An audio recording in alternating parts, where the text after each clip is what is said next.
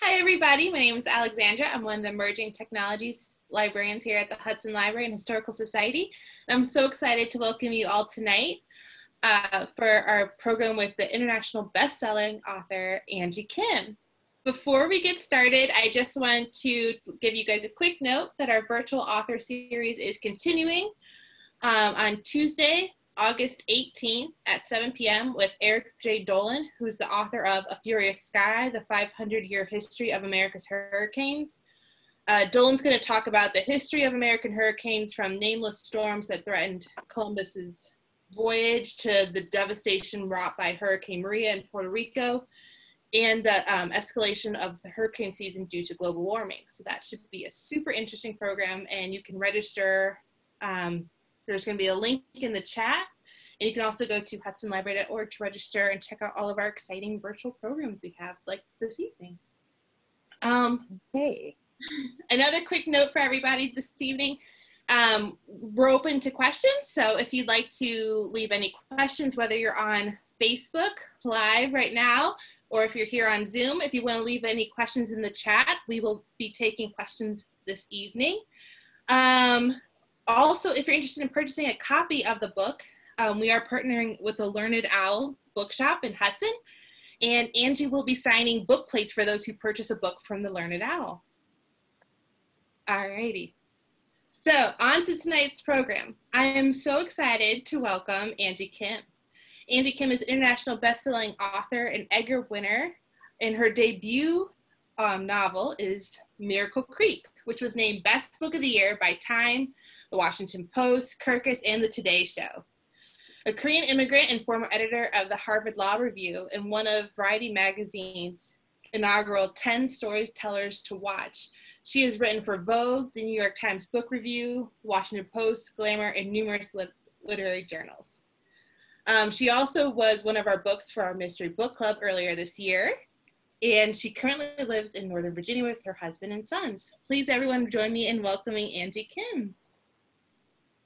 Hi, everyone. I just realized that all of my messages that I've been doing on chat have only gone to the panelists.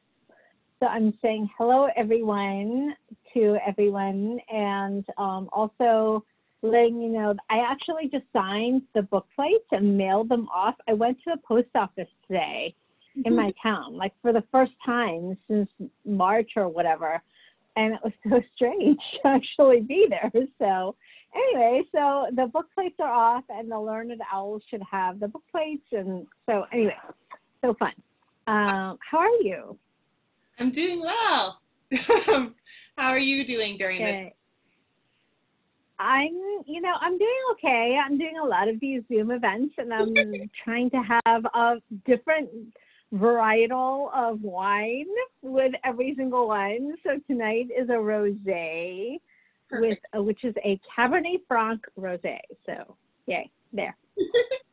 That sounds lovely. So to talk about your book, Miracle Creek, so much to unpack. I was wondering if you could start off this evening by giving a brief synopsis for those of us who haven't yet read this book. Sure, yes. So Miracle Creek is my debut novel.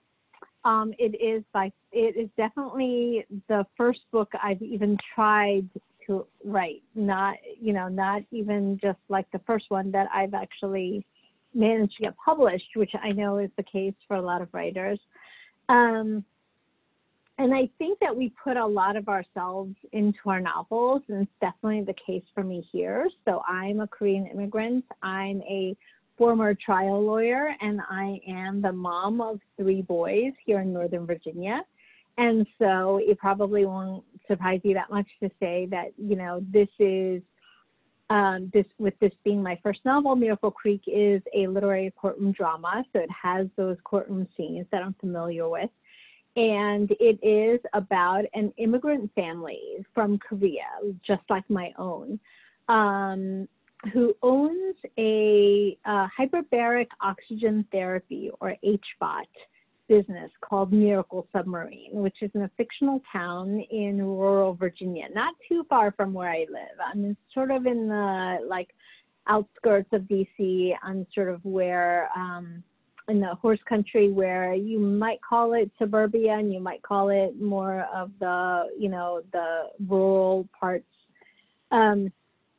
In any case, it's about a young single mother who's on trial for murdering an 8-year-old boy who has autism. And what happens is, in the beginning of the novel, there's an explosion at a business called the Miracle Submarine, which is a hyperbaric oxygen therapy chamber that holds a whole bunch of 4 different patients who are inside, who are kids with autism and cerebral palsy. And it's a business that's run by a Korean immigrant family. And there's an explosion with the pure oxygen that's been fed into this sealed chamber, medical chamber. And so some people die, and there are injuries, very serious ones. And then we immediately fast forward a year into a 4-day murder trial. And we follow the murder trial, and we follow the perspectives of 7 different people as they recount not only their experience throughout the 4-day murder trial, but also sort of go back and take us back through their memories in a very close person narrative, 3rd-person narrative, and tell us about what happened really that fateful night in which the fire occurred and all of this drama occurred. And so we try to figure out, we as the readers follow along with the jury, and it is sort of a whodunit in one sense, a whodunit as well as a why done it and a how done it into what happened that night to cause this fire to happen. But I'm also hoping that it's a little bit more than just the whodunit, in the sense that I sort of thought of this as almost like a Trojan horse, that the why done it, the mystery part, the murder mystery, was almost sort of a way to get to hook the readers in. And as they were actually reading about the events that occurred, that we would get a deep dive, if you will, into the lives of these people, both the Korean immigrants who are really isolated in this rural town and feeling like they don't belong, as well as the parents of these kids who are suffering from disabilities and medical issues, and who also feel so isolated and are really looking for a way to connect with the broader community. And so it's really about parenting sacrifices and about the way that we are seeking for that connection with each other. That sounds awesome. So one of the things, at least I'll say, when we discussed this book earlier this year, we had a lot of questions on the HBOT therapy. And I was wondering if you could go into, we spent a good portion of that discussion trying to look up stuff because we were very curious about it. I wonder if you had any insights or experience with it, or what led you to write about it. Absolutely. So yeah, that's sort of the foundation of the novel for me. And like I said, I do have sort of my other earlier strands for my life in the fact that I was a preteen immigrant from Korea, which is sort of dovetails with one of the characters in the novel and her experience. And I also did, this trial law type stuff. So there's the courtroom scenes that, reflect that experience. But by far, the biggest influence, I think, is this HBOT experience that I had. So hyperbaric oxygen therapy is something that is real. It's probably something that if you go to any of your hospitals, like that are, your local hospitals, any hospital that's like a big hospital would probably have it. It's used and it's FDA approved for things like carbon monoxide poisoning, for burns, for deep wounds that won't heal, like diabetic wounds and things like that. And it's also an experimental type of therapy for other things, like everything from Lyme disease and infertility to cerebral palsy and autism. And I came to actually experience it myself with one of my kids. So I have 3 boys. I'm here in the DC area, and all 3 boys are fine now. But when they were little, when they were like, you know, babies and toddlers, they all suffered from weird medical mystery types of issues that, and they were totally like not even similar to each other's. And so I got to know the Children's Hospital in DC very well, like all of the different departments. So like one of my kids, for example, was born deaf in one ear, and it was a neuropathy type of thing. And so then we needed to like worry, did he have other neuropathies? Were his other neurological functions problematic? And because of this dyssynchrony in the auditory input that he was getting in 2 ears, he had issues with, you know, just speech therapy, needing speech therapy and auditory integration therapy and all sorts of things that sort of put me in contact with the world of children today who have, you know, autism and cerebral palsy in the DC area, who also needed the same types of therapies. So I became very close with that community of moms. And the same kid, when he was 4 years old, was then hit with a bunch of other diagnoses that had really nothing to do, we think, with the auditory stuff. So he had celiac disease, and he also had ulcerative colitis. And the ulcerative colitis in particular just like didn't respond to anything that, you know, we had hoped that it would respond to. So here's this little 4-year-old who's throwing up every day, who is crying every day after eating and saying that things hurt. And he is, you know, not able to actually gain weight. So he's having failure to thrive and all of these things that, you know, just are really, really horrific for, you know, a first-time mother. He was my oldest. And so one of my friends who had a child with autism, who lived like in my area, said, hey, I was researching this weird thing called HBOT. It's coming to our neighborhood. It's a group chamber. And I was researching it for kids with autism, but I found some research that has to do with kids with ulcerative colitis. So she sent it to me. And so I decided to look into it. And we were so desperate by this point because nothing was working and he just wasn't gaining weight. And he was so miserable. And so we went to go see it. And it was like 10 minutes away from my house. And I still remember the first time we saw it, my son, who's 4, pointed to it and went, look, it's a submarine. Because it looked like that. It looked like a little mini submarine. We had just watched the Beatles' Yellow Submarine for family movie night. It was during the summertime. And it looked just like a little mini submarine. You crawl in and they, you know, seal you inside. And, you know, looks like a little mini submarine. Had 4 portholes for the 4 patients or the 4 beetles. And you sit inside and then they pressurize you. And it's sort of your ears pop the same way that, you know, they pop if you're diving or even when you're like going from, when you're landing in an airplane and the pressure changes. It's that type of a feeling. So the air pressure changes and then they feed pure oxygen into you through by virtue of this like oxygen hood that you're wearing. So then my son was like, oh, look, I'm a diver. You know, like it sort of looked like that, like an astronaut or a diving, you know, type of hat. And it's a hood and it sort of like encircles your entire face. And then you're just breathing in normally, but you're breathing in pure oxygen rather than air, which is, I think, like 28% oxygen, I forget, something like that. And so the theory is that the oxygen under this deep pressure can really infiltrate into your cells, your blood, your tissue, everything that you need, and your nerves in order to accelerate healing of damaged cells much more quickly. And so that's the theory. And we did 40 of these diving sessions, and each session is like an hour. So we did that for a whole, for 40 sessions, which is like basically the whole summer.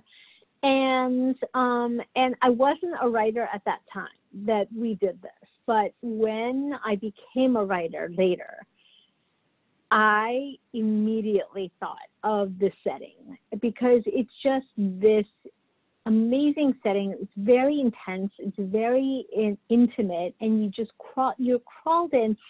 And, you know, if you have any type of phobia, as far as like claustrophobia, then obviously it's really like high anxiety situation for you. And there are 4 kids in there who are all, you know, suffering from a variety of different things, all different levels of disability. So that leads itself to, you know, a lot of conversations and a lot of sort of comparing back and forth about sort of your experience versus the other family's experiences. And it was just such an amazing experience for me. And so I immediately thought of the setting when I started writing a novel and thought, okay, I have to have sort of my worst nightmare, which was going through my head the entire time we were doing this, which is that the pure oxygen gives way to some sort of explosion or fire or something like that. And that was something that I like really was afraid of. And I had like done a lot of research on and tried to make sure that, you know, they were doing everything that they could, obviously, to sort of make sure that that didn't happen. But it's, you know, one of those things that you know, as a person with a lot of imagination, you just sort of like were upset about. And so that's something that I sort of thought immediately, okay, this has to happen. That's the inciting incident of the novel. Well, it's a great setting. Sorry, I went on and on. Sorry about that. No. I got very into this. No, it's a perfect setting because it is such a small enclosed and it's pressure building, and you can feel the pressure building in the book. So I think it works perfectly. I was fascinated by it, and then it led me to do a whole bunch of research on it after the fact. Well, and oh my God, and I just saw yesterday, an article in the NIH medical database that I started. I used to, when I was a lawyer, I used to do some medical malpractice work defending Georgetown Hospital and some of the doctors against some of the lawsuits and things. And so I sort of still, you know, tool around in the databases. And I just saw that there was this HBOT. They're now testing HBOT for COVID-19, you know, because a lot of it is trying to get air into, you know, your lungs and into your body and making sure that the lung, you know, oxygen deprivation doesn't occur. And so it was actually talking about the HBOT and how they're actually doing some experiments on that. So that was really exciting to see yesterday. Oh, that's fascinating. And now I know what I'm going to be looking up. Yeah, I know, right? Yeah. One of the other settings I really enjoyed was the courtroom scenes. And you had spoke previously that you were a lawyer. And I was going to say we had some people I've talked to who've also read the book who practice law or formally practice law. They thought the courtroom scenes felt really real and authentic to them. I was wondering if you could talk a little bit about how you approach writing the courtroom scenes, especially with your background, and how did you decide to walk away from being a lawyer, if that's okay? Oh, sure. Yeah. It actually is a literary story, which is why I decided not to be a lawyer anymore. But yeah, I was a litigator, and I think I became a litigator because when I was in high school, I was into theater. And so I was a theater person. I was an actor, and I really loved the performative aspects of, you know, being a performer, obviously. And I remember a lot of my friends who were also acting majors from my high school. I went to a fine arts high school that was a boarding school in Michigan called Interlochen. And a lot of them actually did go on to, you know, Juilliard and NYU and Yale and whatever for acting. And I wasn't that great. So it probably was that my acting coaches were being nice to me, but I remember them saying, hey, you're Asian. There really aren't that many roles for Asian actors right now. And maybe it'll change in the future, but maybe it won't. And I think it's going to be really, really hard.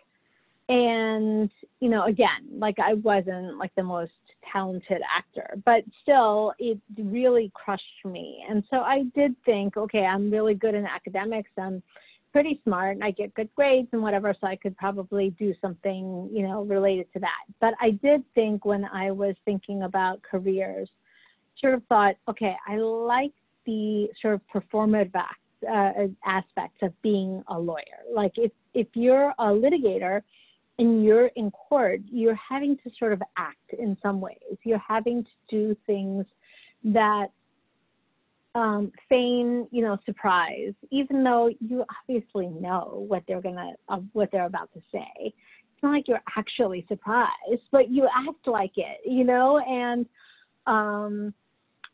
all of these interesting things that happen because you feel like you're on stage in some ways. And so I think I was always drawn to that aspect of being a lawyer, so of being a litigator in particular. And so I did that for a while, and then I actually decided to give it up because there was this 1 month, and this has to do with literature, so I'll actually tell the whole story. So there was this 1 month when I had 3 trials in a row, and it was like I was just like basically staying up the entire month. I don't know if I got any sleep whatsoever. And I was in my 20s, and I was my then fiance, now my husband, who's also a litigator, said, hey, I'm about to go to San Francisco for some work thing. Come out with me. You're done with your trials. You need just some relaxation time. And so I went out to San Francisco with him. We're in the DC area. And we went to and he was off doing whatever work he was doing. And so I was by myself, and it was a blustery day. It was a miserable, miserable day, like rain, like wind, storm. And I went out by myself to the ocean area, like, which I just love. I love the Pacific Ocean. I just prefer it to the East Coast Atlantic Ocean for whatever reason. And I went to the Cliff House, which is now a beautiful touristy type place. Back then, this was like 30 years ago, it was like a hole in the wall, but it was right on the beach. And with it being blistering and stuff, just the ocean was amazing. And so I sat, and I was the only person in this entire restaurant.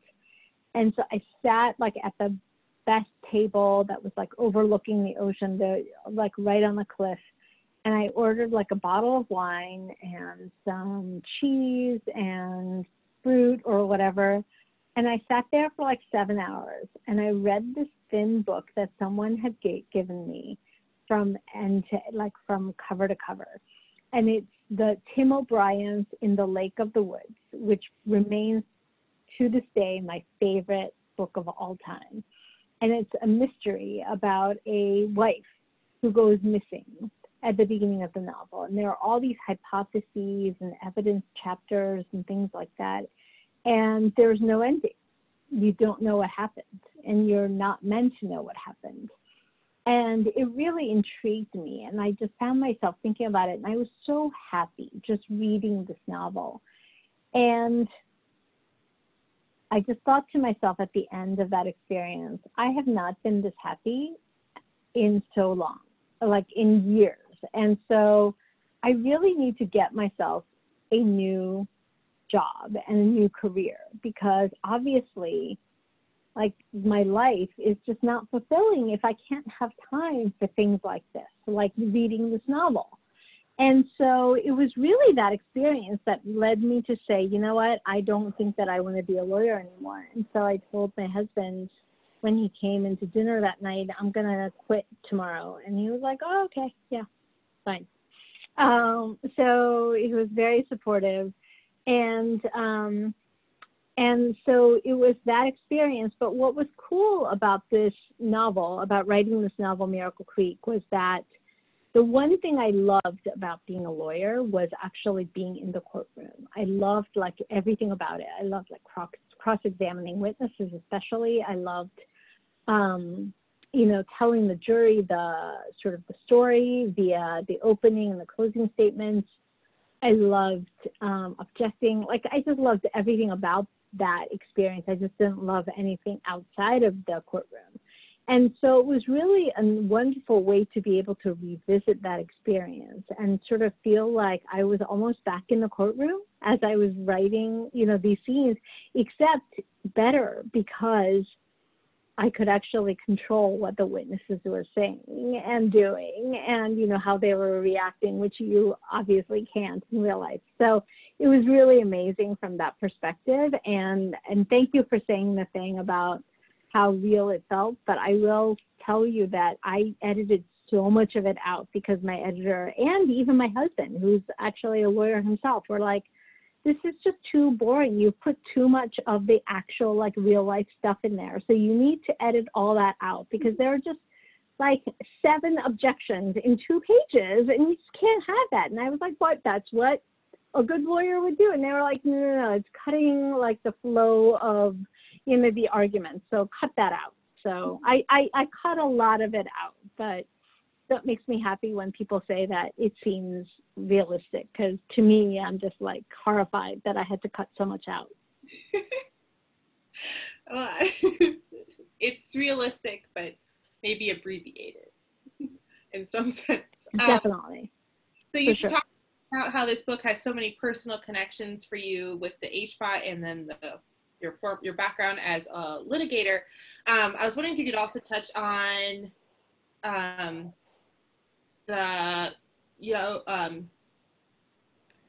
Mary's family and the immigration experience from South Korea, which is another big portion of the book. Absolutely. Yeah. So I immigrated from Seoul to the Baltimore area when I was 11. And the Yu family in the novel, who are the owners of this HBOT chamber, Miracle Submarine, they also are Korean immigrants. And Mary Yu is a teenager who is the only child of this family. And she is basically me. And so it's really interesting to sort of write a character. In fact, she was probably the hardest character for me to write.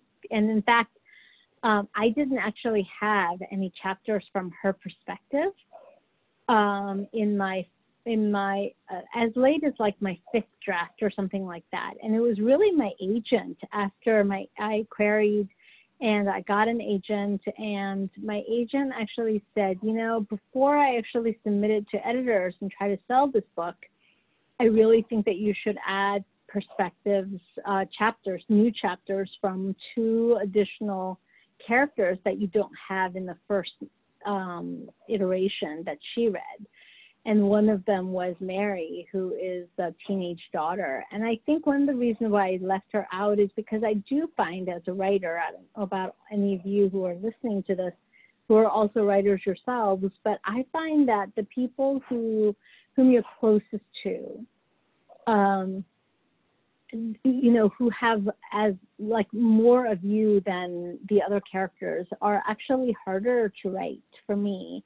And I think it's just because it's harder to make them authentic without making them real. So you're sort of like focusing on, how do I make this character a fictional character who's different from me? And it's really, the closeness actually I think makes it a little bit harder to sort of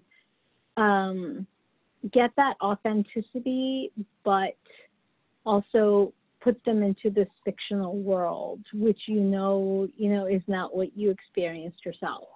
And so I thought that was really interesting to do that. But in any case, yeah, she and the family are definitely based on my family's experience.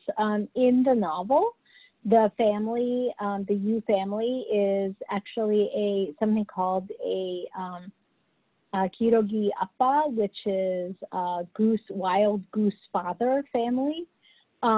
from Korea, which is sort of like a fashionable thing in Korea, like in the last 15 years or so.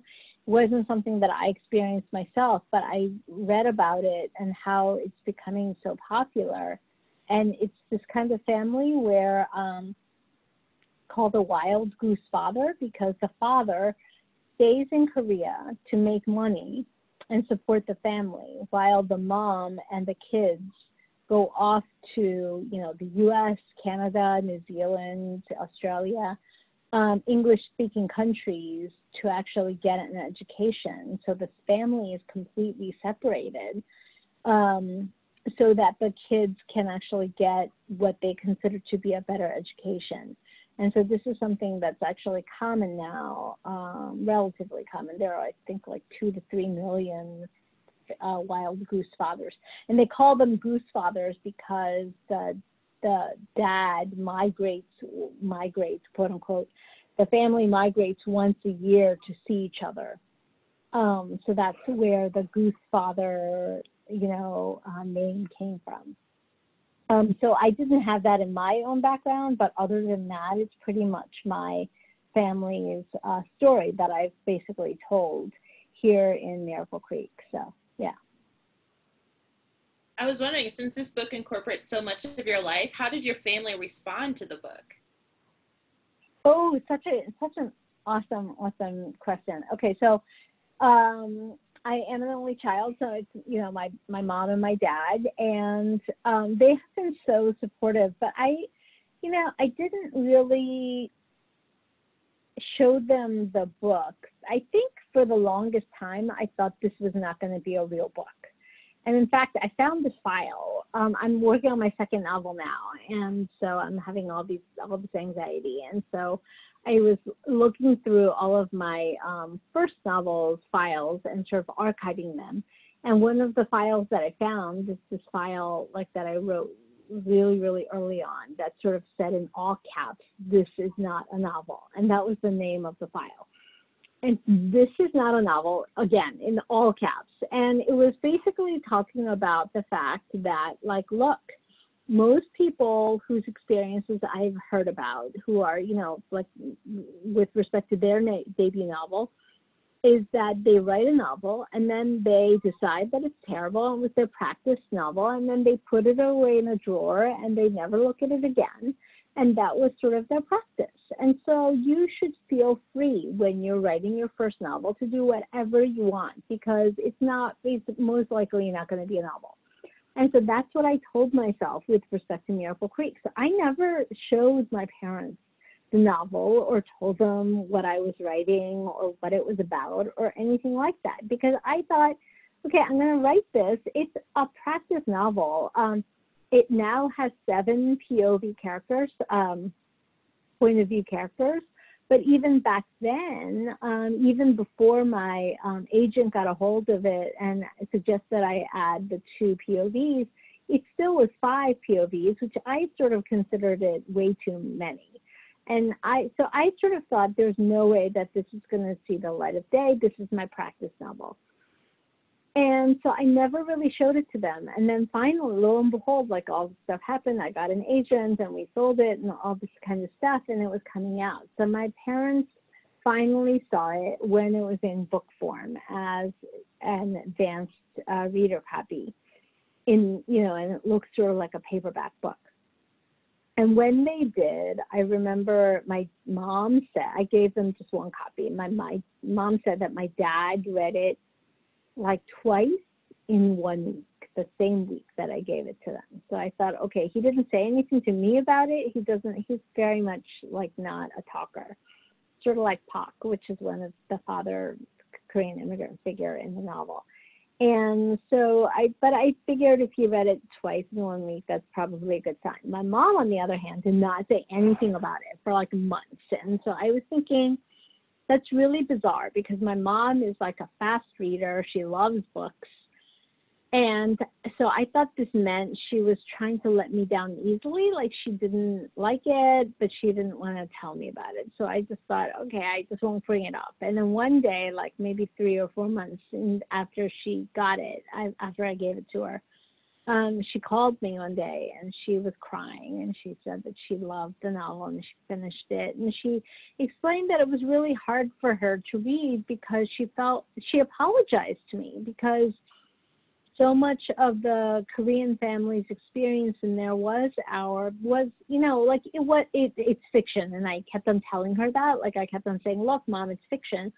But she could see that the kernel of the experience was ours. And so she apologized, and I think she felt badly that obviously, there had been some painful experiences that I had gone through as, a teenager and things like that.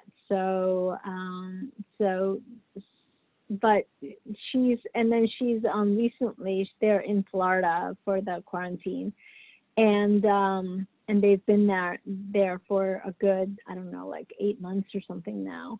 And she just told me that she and my dad were taking turns rereading it to each other out loud. So I thought that was really wonderful, and I love that. Yeah. That's so awesome. Yeah. So a few more questions about the book before we get into how you became an author and what your writing process looks like. I was curious about the title of the book. Was there another title originally? How did you come up with just the title? Oh, yeah.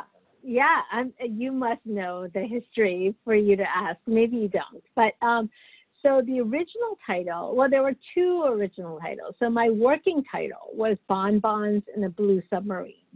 And that's in reference to one of the characters in the pivotal scene says to another character, two moms who are special needs moms, say to each other, your kid is like totally normal. If I don't know why you're doing all of this, meaning all the therapies that she's doing. If I were you, I would lie on the couch and eat bonbons all day. And so somebody actually did say that to me for real when I was doing my HBOT. And she didn't mean to be mean about it. She just meant, she was just telling me that she thought that my kid seemed fine, because he was, like, behaviorally he was fine. It's just that he was throwing up after eating every day, which she didn't get to see. But in any case, so that was sort of my working title for a long time, because it was really that emotion, sort of the comparison between the different disabilities, the hierarchy of the different disabilities, and also sort of this idea of the relativity of happiness that really drove why I wanted to write about this experience. And I think that's one of the big themes of the novel. Even though I wasn't completely sure, what the theme was when I was writing it. But looking back on it, I think that's what was one of the big drivers of that.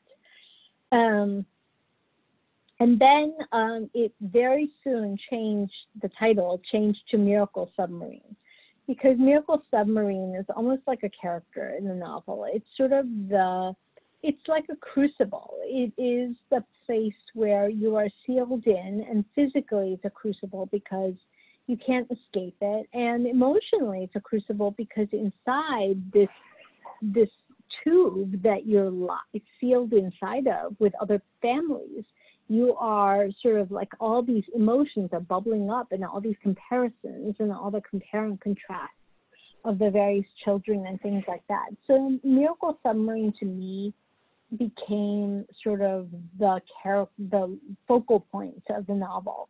And so that was the title. And I was actually talking about this with a bunch of writers earlier today. And one really, really influential bookseller objected to it and said, I hate this title. This is the worst title I've ever heard in my life, Miracle Submarine. I think she hated it. One of the reasons why she hated it was because it made her think of like sci-fi maybe, and also maybe a little bit like military thriller.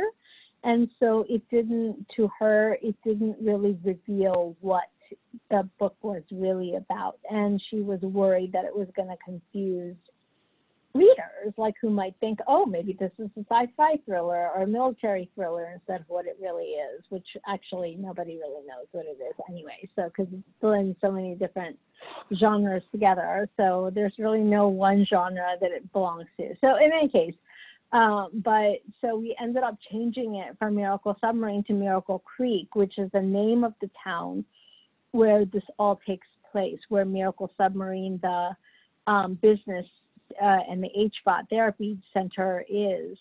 And I actually love that because Dennis Lehane's Mystic River is with a huge influence for me in writing this novel. And so far as the voice is concerned, the plot, I actually like deconstructed and analyzed that book and like did a scene by scene breakdown of that book. And as far as the POVs were concerned, all sorts of things, try to figure out how to make a successful and compelling sort of literary thriller and or murder mystery. And so to me, I made the name of the town, Miracle Creek, as an homage to Mystic River, Miracle Creek.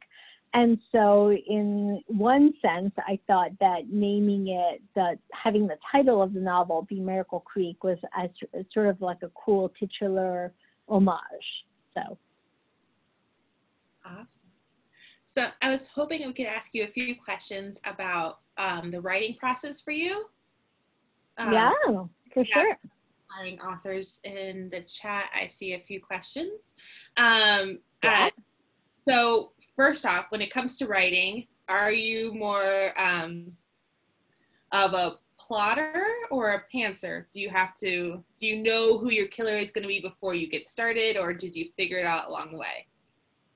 Yeah, no, I love that. Love that question. So I am not a plotter, although I aspire to be. I would like to be a plotter, but unfortunately, I just am not. So for Miracle Creek, I tried my hardest to figure out before I started writing who had set the fire. And I could not do it, or like how. And I was just like, okay, I need to start writing at some point because I'm just like spinning my wheels. And so I just started writing. And I did know that by the end of the novel, I would have someone, whoever it was, or group or whatever, figure out, we would know the answer. But that was really the only thing that I knew.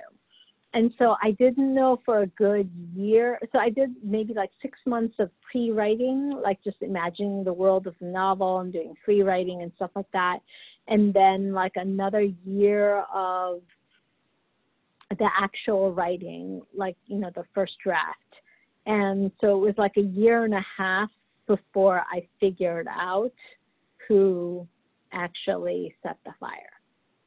And so I think that makes me a pantser, but I really like to aspire to be a plotter, and I'm really trying my hardest to plot out my next novel right now, and I'm just having the hardest time. So I may give up and I may just start writing, even though I have no idea what's going to happen by the end, but I would really love to know what's going to happen by the end of the novel before I start writing this next one. Sounds good. So I was wondering what the writing process or setup looks for you. Do you have set times you go? Do you have to be in a certain space when you write? Do you need silence, or could you work in a busy cafe? No, so I really can't work.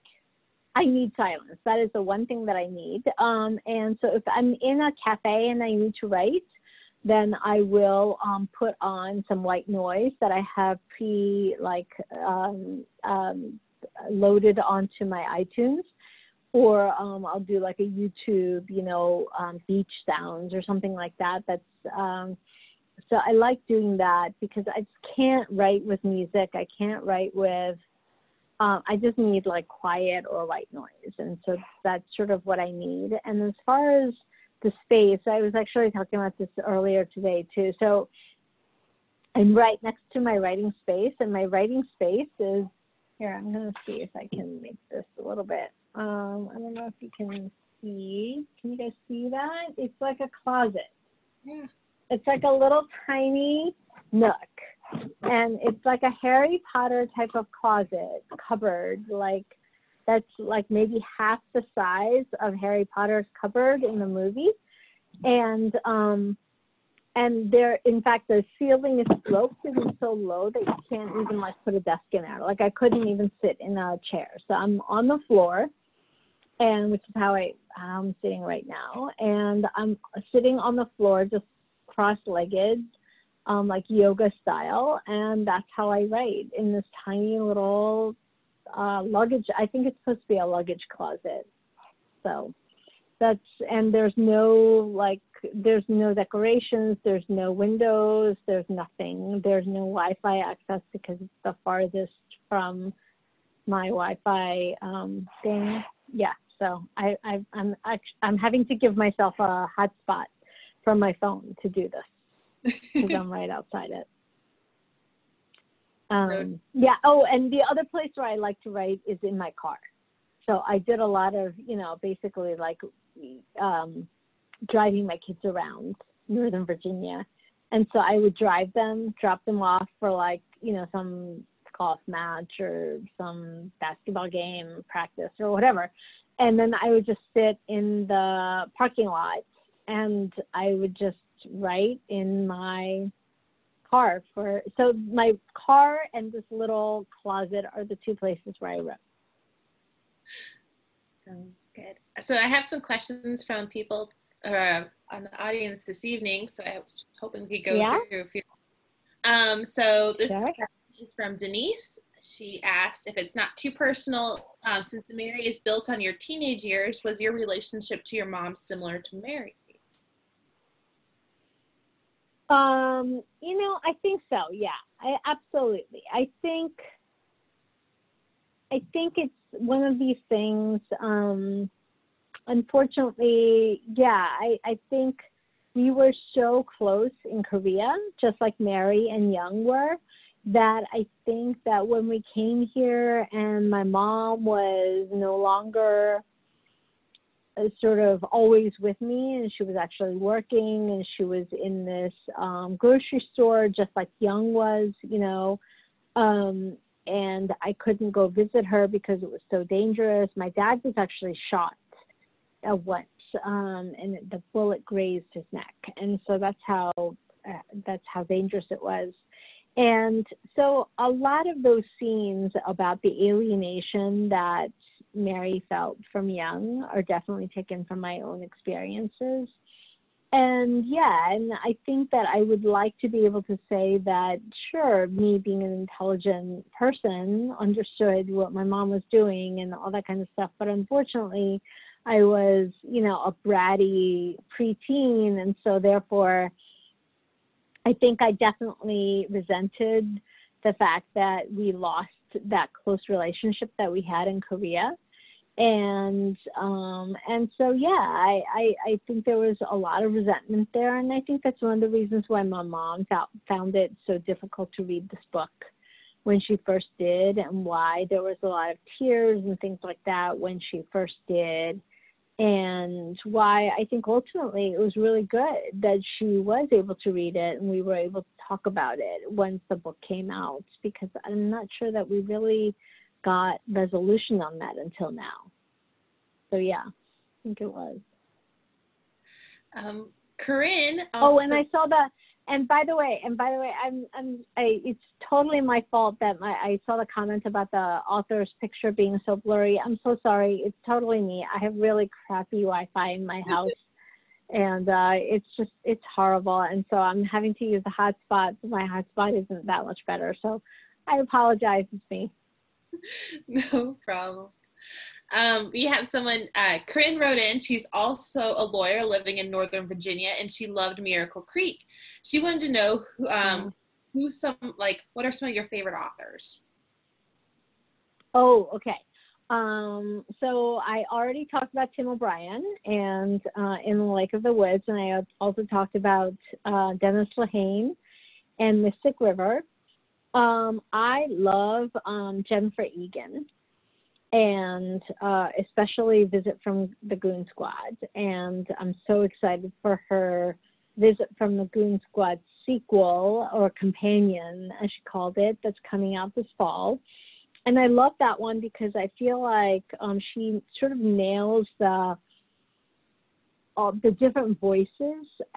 To me, that's one of the greatest things about multiple POV novels, is when you have different characters who take over different scenes and they have really different voices. And it really drives me up the wall when, it's supposed to be like different characters talking and they all sort of sound like they were written by the same person. I don't like that at all. So I love the fact that she has these different voices and she uses like different formats, like some are in second persons, one is first person, but written in PowerPoint form, like so many different ways. And I just love her from that, and really admire her from that perspective.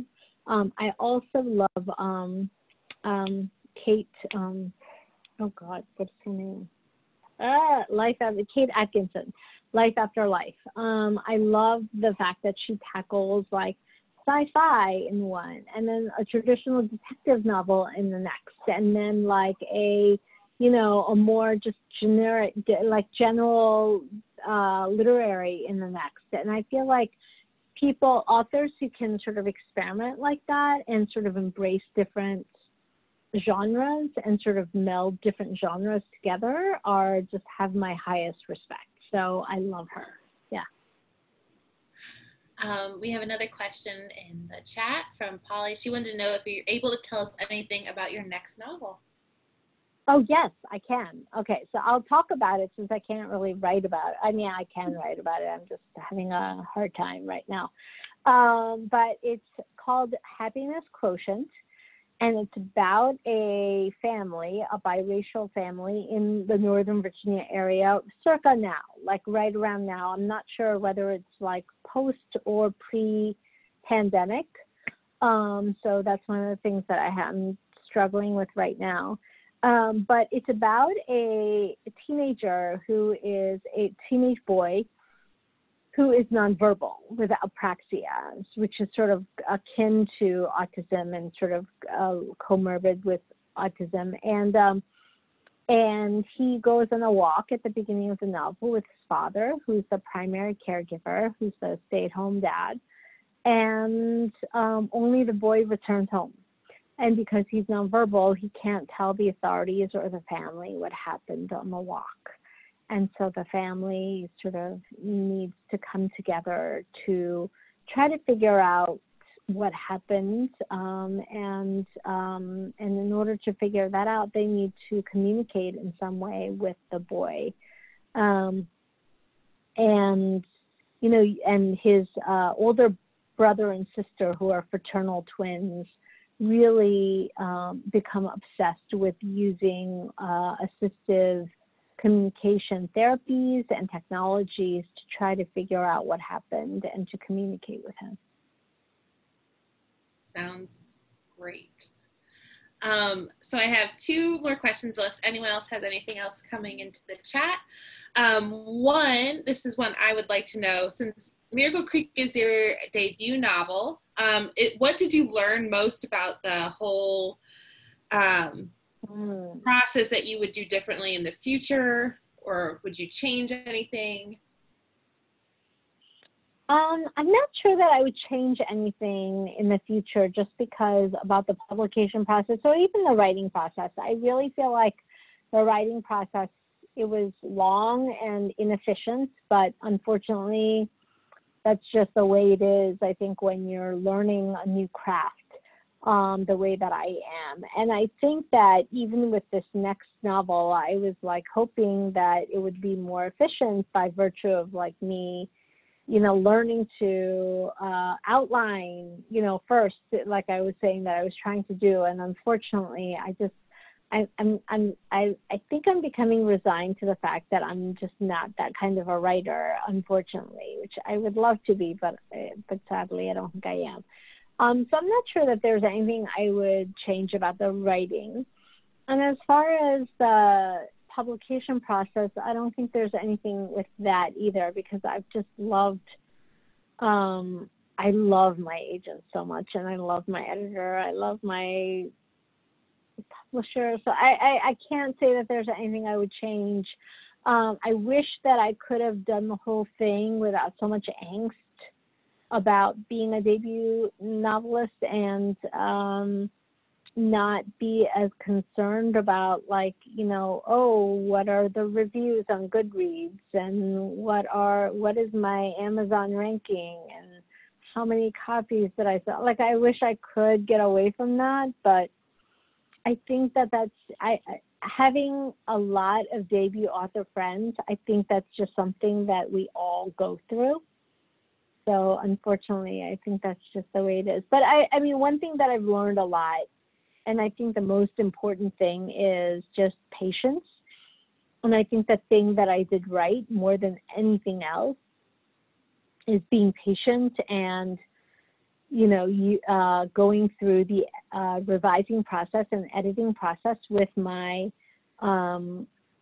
my writing group that I have. And I think that, you know, even if it takes another year of edits before you're happy with it, a year doesn't mean anything. It doesn't matter whether you take another year or not, you know, and that's the same for short stories as it is for novels. And same thing with agents.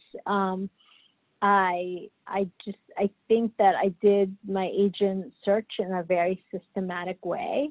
And I got very lucky, because in my first batch of 10 sort of agent queries that I sent out, I found my agent. But even if I hadn't, I really think that getting the best agent you can, meaning like the best fit that you can, but also the most sort of like reputable and the most prestigious that you can, I think helps so much in how much credibility you have with editors, that I think it's worthwhile to just go through the process.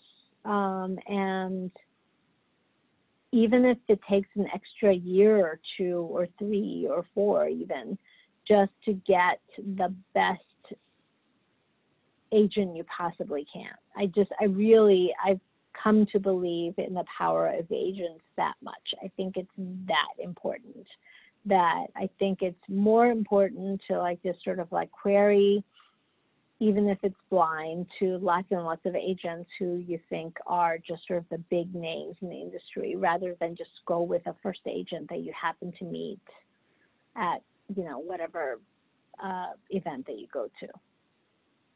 That's great advice for aspiring authors, to take their time and patience and find the right agent. Yeah. It's sort of like, it's the same when you're querying like literary magazines for short stories. You know,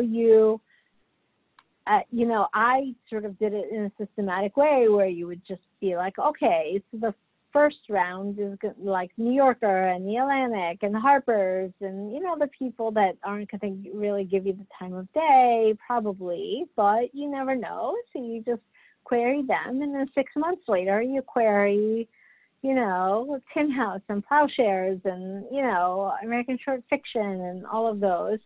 And then, and One Story, and, you know, and then when you get the no's from all of them, then you move on to the next one and the next one. And it might take 3 years that way, but that way you're sure that you got sort of the best that you could. And I think it's worthwhile, because at the end of the day, who cares if you publish in 2012 or 2015? It doesn't matter. So anyway, that's just me. Sounds good. So I think we're about out of time for this evening. Yeah. Do you have any final advice you'd give for any writers, or just anything, another tidbit of what you've learned throughout this whole process? Yeah. So I'll just go through the open questions really, really quickly, if that's okay. So the advice that I would give to someone who hopes to become an author one day, I think, that would be like, take your time, but also like to actually work on some short stories or short essays if you're a memoirist, and really try to submit them and get them published into the literary journals, even if they're like obscure ones that nobody's heard of, because just the act of like submitting and being edited by and then being published in even the sort of the journals that nobody's heard of is really, really valuable, I think, not only from a craft perspective, but also from the perspective of being able to put that in the agent queries that you're going to write. So that's my number one always go-to advice for people who want to write book-length works. And inspiration behind the character of Elizabeth is probably me, in that I'm sort of a type A mom, and I've felt like all of these, angsty things about being a mom to a kid who isn't quite as bad off as some of the other kids in the HBOT. And I've tried to put a lot of my maternal guilt and things like that into her character. Camel cigarettes for all of the characters. I just like Camel cigarettes. I sort of liked them when I was a teenager and I was experimenting with smoking, which I never really became a smoker, but still did a little bit of smoking in high school. And then when I was writing the first scene with cigarettes, my husband is a guitarist. He's a musician, lead guitarist in a cover band in Northern Virginia. And he was smoking, playing in a bar that had a smoking area. This was when I was first working on the book, like in 2012 or 13 or something. And they had this the cigarette vending machine, and it had a big Camel brand, so it had a huge Camel logo in the front. And so I took a picture of it, and I was like, oh, I think that's the universe telling me that I should use camels, and I'm very superstitious, so I did that. And then finally, the lawyers, the chamber helping my son, by the end of the summer, he did outgrow the ulcerative colitis. So I'm careful to say that it's not just the HBOT, because we were doing so many other things at the same time, but I certainly don't think that it hurt. And I think that so many lawyers become authors because lawyers hate being lawyers because they're rational people, and being a lawyer sucks. And so I think lawyers become many other things, one of which is writing. So, and also I think that, being a lawyer does involve telling stories, and it does involve a lot of writing and words. And so I do think that leads to it too. But anyway, all right. Well, thank you so much. Thank you so much. Sorry I had to be so hurried in all of my answers at the end. No, thank you so much for joining us this evening. It was a pleasure talking to you, Angie. If you haven't checked out her book, you can check it out from the library, or the Learned Owl is selling copies that you have graciously signed for anyone. Link in the bio. Thank you guys, everyone, for attending this evening. Have a great night. Thank you so much, everyone. Bye. Bye.